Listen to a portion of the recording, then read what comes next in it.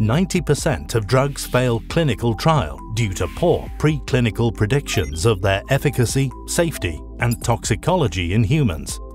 Reprocel can improve clinical success by generating translational data from human tissues earlier in the drug discovery process, saving time and money. The benefits of human tissue testing are numerous.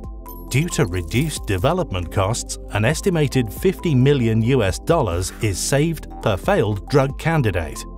Regulators are in favor, as human data predicts adverse clinical effects earlier. Plus, human drug response can be more accurately predicted by testing in the patient population.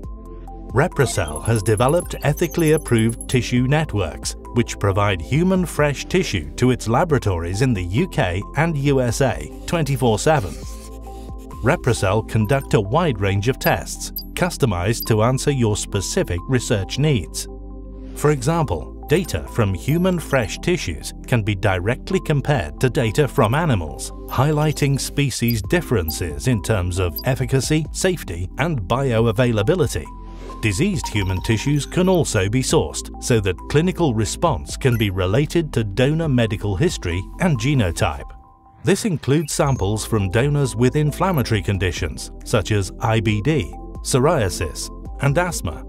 Since the beginning of the 21st century, Reprocel has been the leading human tissue testing organization. We are GLP accredited and trusted by clients globally, including the top 25 pharma companies.